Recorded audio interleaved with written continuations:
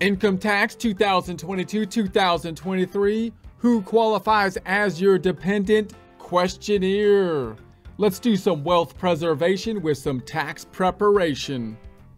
Before jumping into the questionnaire, let's first just take a quick look at the Form 1040 to see where the dependents would be recorded. They're going to be down here under the dependents. Typically, we'll have the name, social security number, relationship, and then checking off if they qualify for the child tax credit or the credit for other dependents. Support accounting instruction by clicking the link below, giving you a free month membership to all of the content on our website, broken out by category, further broken out by course. Each course then organized in a logical, reasonable fashion, making it much more easy to find what you need than can be done on a YouTube page. We also include added resources such as Excel practice problems, PDF files, and more, like QuickBooks backup files when applicable. So once again, click the link below for a free month membership to our website and all the content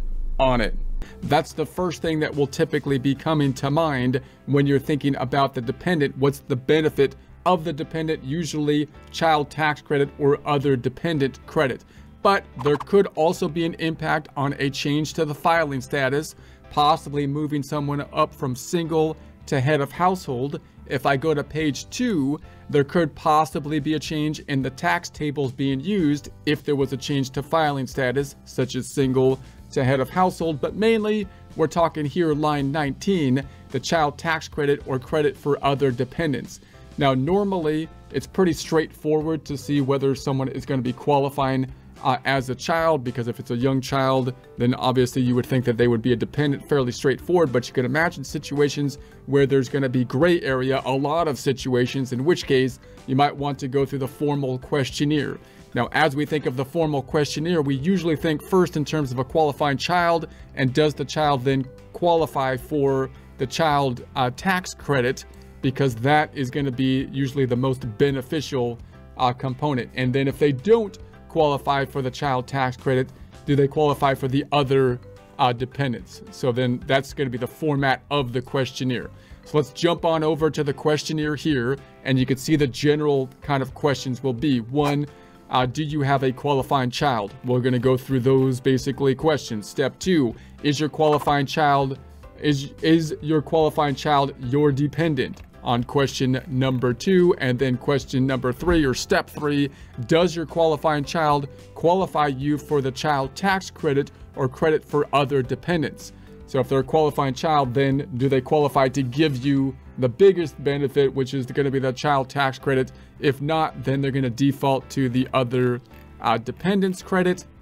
4, is your qualifying relative your dependent? So now we're moving from qualifying child to a qualifying relative, and asking if they're a dependent, basically forfeiting the whole concept of getting the child tax credit, basically moving to see whether we qualify for the other dependent credit. Step 5, does your qualifying relative qualify you for the credit for other dependents?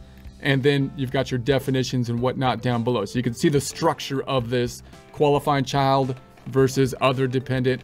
When they're a qualifying child, the question is, do they qualify you for the child tax credit, which will be more beneficial?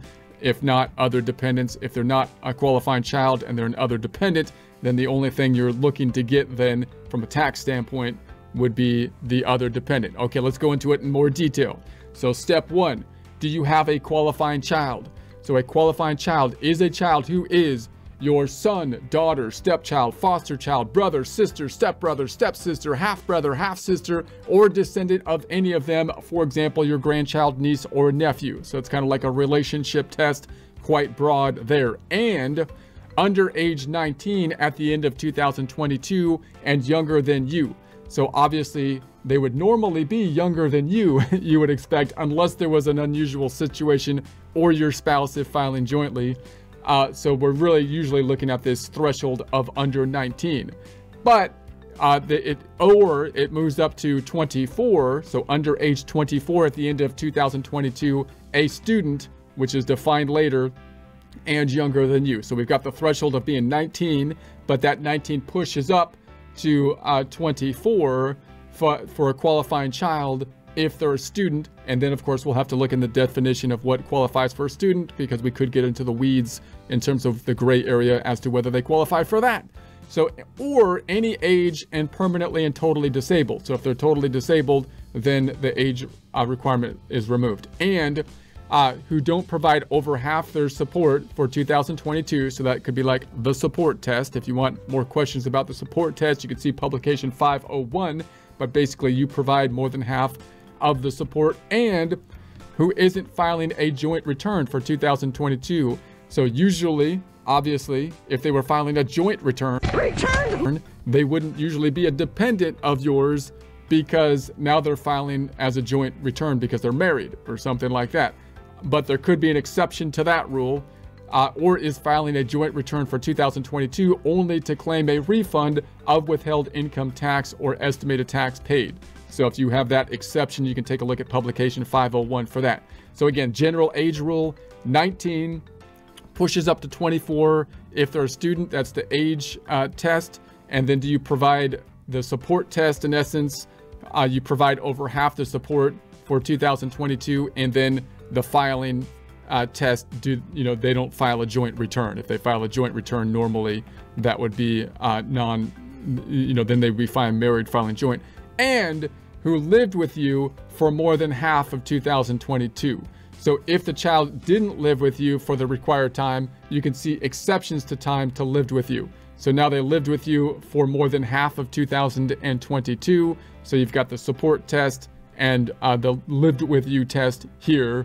And the exceptions could include things like, well, what would happen if they were at a medical area or getting treatment or something like that? Does that account for them living with me for more than half of 2022? Caution: if the child meets the conditions to be a qualifying child of any other person other than your spouse if filing jointly for 2022, see qualifying child of more than one person later. You can imagine situations where you have a joint custody situation where it's like, okay, now this child actually qualifies for two individuals here. And so what do I do in that situation? So we could dive into the weeds of that particular situation, but we won't right now. So do you have a child who meets the conditions to be your qualifying child? So given those questionnaires, if the answer is yes, then we go to step 2. If no, then we go to step 4. So if yes, then we want to move forward and say, do we qualify now for the qualified child tax credit or for the other dependent credit for the qualifying child? If they don't qualify then, and I say no here, then we're going to say, do they qualify for an other dependent, possibly getting the lower credit in that case. Step 2, is your qualifying child your dependent? So 1, was the child a U.S. citizen, U.S. national, U.S. resident alien, or resident of Canada or Mexico? If there's questions on that, you can see publication 519. So the definition of a U.S. national or U.S. resident alien, if the child was adopted, see exception to the citizen test later. If yes, then we continue. If no, you can't claim the child as a dependent. So we'll assume yes. Was the child married? So if yes, see married person later. If no, then we're going to continue. Typically, we would assume they weren't married, because if they were married, then they wouldn't be a dependent because they would be filing a married filing joint return, we would assume normally. So could you or your spouse, if filing jointly, be claimed as a dependent on someone else's 2022 return? If the person who claimed you on their 2022 return is not required to file and isn't filing a 2022 tax return, or is filing a 2022 return only to claim a refund withheld in income tax or estimated tax paid, check no. So obviously it would muddy the water a bit if you yourself were going to be able to be claimed by someone else as a dependent. So because you would think that if someone is a dependent of yours, then normally you wouldn't be a dependent of someone else, right? So that would again be another kind of somewhat more unusual type of situation, although obviously that will happen in life a lot. So if yes, stop. you can't claim any dependents. Complete the rest of Form 1040. If no, so you can claim this child as a dependent, meaning you can't be claimed as anyone else as a dependent, so then you're here. Complete columns 1 through 3 of the dependent section on page 1 of Form 1040 or 1040 SR for this child, then go to step 3. Okay, step 3 then is going to tell us whether or not we're going to get this credit, the more beneficial credit, or even though they're a child, they could possibly not qualify for the child tax credit. So does your qualifying child qualify you for the child tax credit or credit for other dependents? So now they're a child, they're a qualifying child, not an other dependent, but they still have to meet the qualifications to get the bigger credit, or else we still get the smaller credit. If they're not a qualifying child, then the only possible benefit in terms of credits we can get would be the smaller dependent credit, not the child tax credit. Okay, number 1. Did the child have a social security number, an I-10 or adoption taxpayer identification number, an A-10, issued on or before the due date of your return, including extensions? Answer yes if you are applying for an I-10 or A-10 for the child on or before the due date of your tax return. So we would assume yes there. If no, then the IRS doesn't know who this child is and they're not going to be able to identify them. You're not going to get a credit because you have to have a number. You have to be a number for people for the IRS. So was the child a U.S. citizen, U.S. national, a U.S. resident alien? You can see publication 519 for the definition of U.S. national and so on.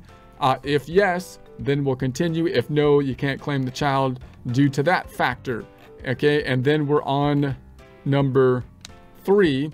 Was the child under age 17? Note, this is a different age requirement because we saw before, to qualify for the qualifying child, the age to be a dependent, right? Is the child a dependent? We had the age test of 19 pushed up to 24 if they're a student. A student? A student. Yeah. That qualifies for the code. But here we're talking about whether they qualify. They are now, we're saying, a qualifying child to be claimed as a dependent, but there's another age test in terms of whether you're going to get the bigger credit, which is going to be the child tax credit versus the other dependent. So, and that's 17. So was the child under 17 at the end of 2022? If yes, then you continue. If no, then you can claim the credit for other dependents for this child. Check the credit for other dependents box. So once they're past 17, you might as well kick them out of the house because you only get like $500 for them at that point in time, right? But no. Any case, that's that. So that's that one. And then, so number 4, did the child have a social security number valid for employment issued before the due date of your 2022 return, including extension? See social security number later. If yes, you can claim the child tax credit for this person. Check the child tax credit box in column 4 of the dependent section on page 1 of Form 1040 SR for this person. If no, you can claim the credit for other dependents for this child, and so on and so forth. And then so then we're going to go down and say number 4, which we would have bounced down to if the child was not a qualifying child. So that was, remember, the first step where they are a qualifying child.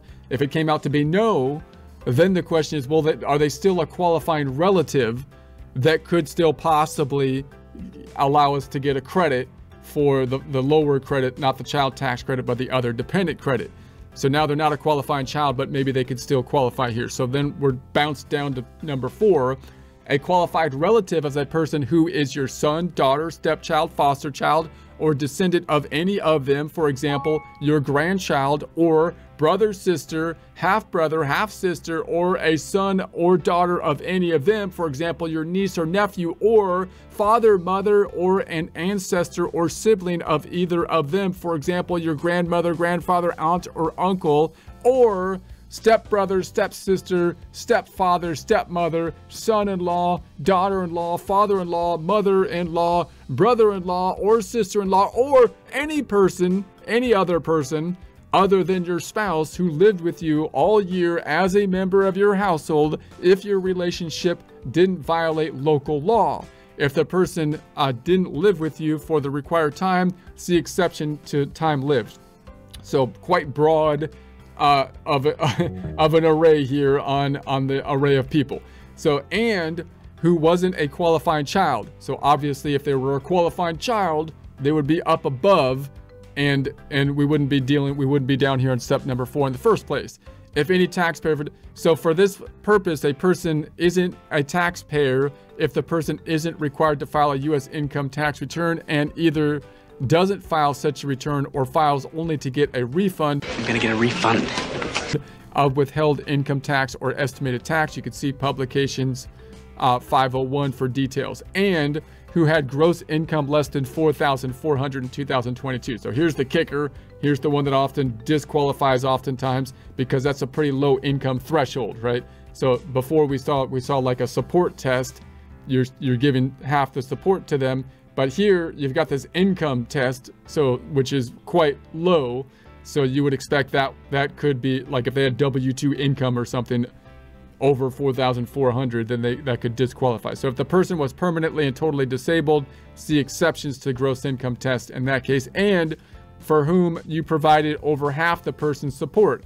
So now you've got, this seems kind of redundant. Redundant, perhaps. Here, because they say you have to have provided over half their support, and you would think if they were your dependent and they made under 4,400 and they were living with you, you know, that you kind of would in that case, but maybe there are multiple people providing support and so on. So now we've got these two tests, the low income test and half the support test. But see children of divorced or separate parents, multiple support agreements, and kidnapped child later. So there's always these strange kind of exceptions to those rules. Does any person meet the condition in your qualifying relative? So if yes, if they meet those conditions, we move on. If no, we stop. So was your qualifying relative a U.S. citizen, U.S. national, U.S. resident alien, or a resident of Canada or Mexico? So you can see publication 519 for more detail there. If yes, move on. If no, you can't claim this person as a dependent. So we'll assume yes. Really? Assuming you'll say yes? We're going to assume yes here. So then moving on, was your qualifying relative married? So if yes, see married person later. If no, so if they were married, you would expect they would file a married filing joint return typically. So typically we would normally be thinking no. And moving on, number 4, could you or your spouse, if filing jointly, be claimed as a dependent on someone else's 2022 return? So again, if you're claimed as a dependent or could be claimed as a dependent on someone else's return, then it would seem kind of unusual that someone's the dependent of yours. Although again, you could see how that could happen and whatnot. So if yes, you can't claim any dependents, complete the rest of the form. If no, you can claim this person as a dependent, complete lines 1 through 3 of the dependent section on page 1 of form 1040. And number 5, does your qualifying relative qualify for the credit for other dependents? So if they meet the test to be a dependent, then you would expect that normally they would qualify for the qualified dependent credit, but you could have some exceptions there, right? So you could have weird situations where maybe the dependent will still be claimed and give you some benefit possibly from like a filing status situation, but not actually qualify for the credit or something like that. So do they qualify for the credit? Number 1, did your qualifying relative have a social security number, an ITIN, an ATIN issued on or before the due date of your 2021 return, including extensions? Answer yes if you are applying for an ITIN or ATIN for the qualifying relative on or before the return due date. If yes, continue. If no, you can't claim them. Number 2, was your qualifying relative a U.S. citizen, U.S. national, or U.S. resident alien? See publication 519 for more detail. If yes, you can claim the credit for other dependents for this dependent. Check the credits for other dependents box in column 4 of the dependents section, page 1 of the form 1040. If no, you can't claim the credit. So there we go. There's the general kind of questionnaire.